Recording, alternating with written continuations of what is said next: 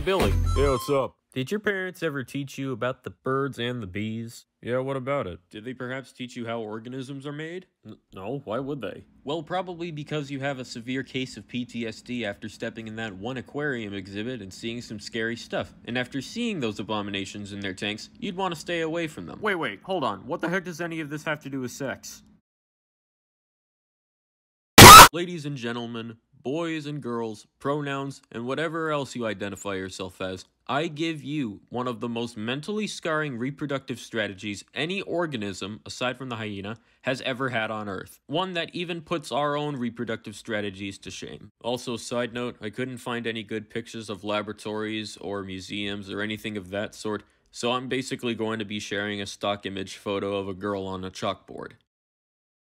You guys can deal with this. This is the anglerfish, a fish that grows from the size of your thumbnail to a teacup and has extremely sharp fangs that are enough to give a dentist an existential midlife crisis. On its forehead is a lure used to attract prey by emitting light through a natural adaptation called bioluminescence, or the ability to produce light with the help of bacteria. Unlike female anglers, male anglers are small, don't have a lure, and look more adorable than the opposite sex, which is the closest thing to a xenomorph. Anglerfish, in terms of reproduction, are very different from humans. Humans have two reproductive systems, one for males and one for females. Males have a penis and a sac called a scrotum, which protects two olive-sized organs called testicles, which produce sperm cells that travel up a series of tubes towards the tip of the male's penis during sex or masturbation. Females, on the other hand, have a collection of body parts on the outside of the pelvis in the shape of a flower. Inside is a finger-sized tube called the vagina, which the male places his penis inside.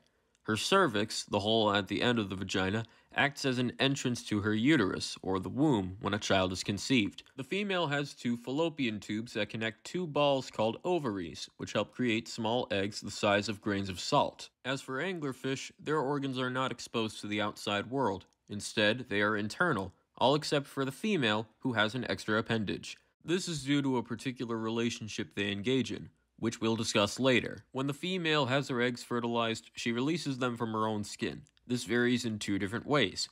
In frogfish, a shallow water cousin of the anglerfish, the eggs are released from her back, and she protects them for about 2 to 3 weeks before they're eventually released into the ocean to hatch. As for deep-sea anglerfish, we don't know, because we don't have the money or the time to view one specific mother and her offspring for an extended period. Because it lives from 600 to 2,200 meters below sea level, water is very dark, and the ocean is massive, so anglerfish have to find their way around using light, like all of the other deep-sea species that look like they got skewered in the face with a railroad spike, in order to get food, survive, but most importantly, they need to hook up with another mate.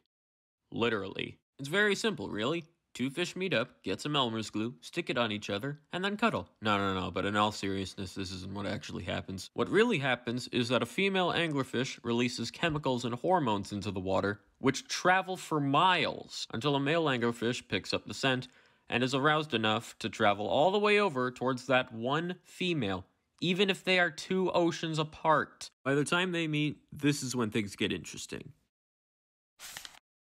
Hello, sorry I'm late. I had this squid for dinner on the way over. You want some? No, but thanks for the offer. So, are we gonna do this? Oh, yeah, sure.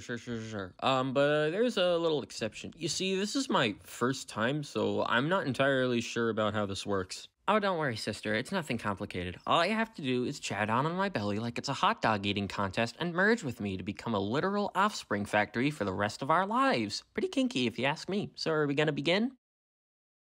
Oh yeah, hold on, just 1 second.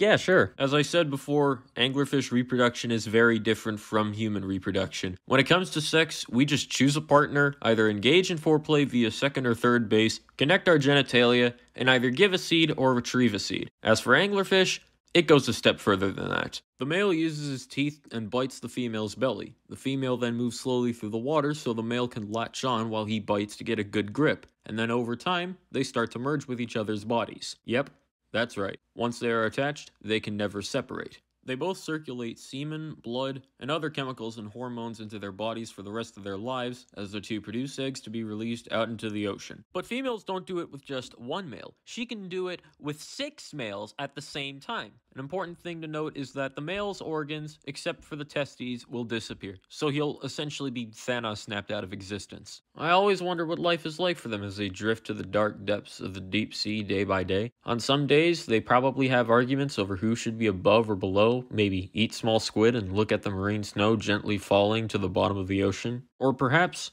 the most important part of any animal's life, enjoying each other's company and not feeling alone in the world. Well, before the male eventually loses everything except for his testicles. And that marks the end of our topic.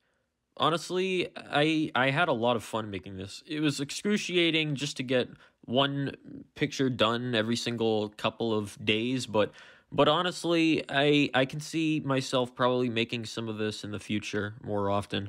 Anyways, thank you for watching. If you did enjoy this, please subscribe. And this is it. Thank you very much. Bye.